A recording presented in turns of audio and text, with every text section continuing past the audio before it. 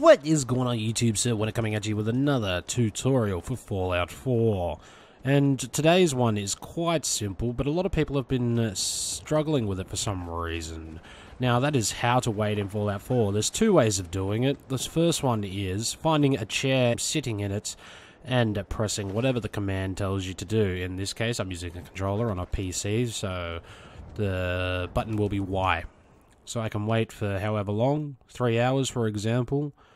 And the other way to do it is just by sleeping on one of your beds. Anyway guys, I hope I solved this face-palming mystery. If this video helped you out at all, please leave a like and a comment and subscribe. And as always, I will catch you in the next video.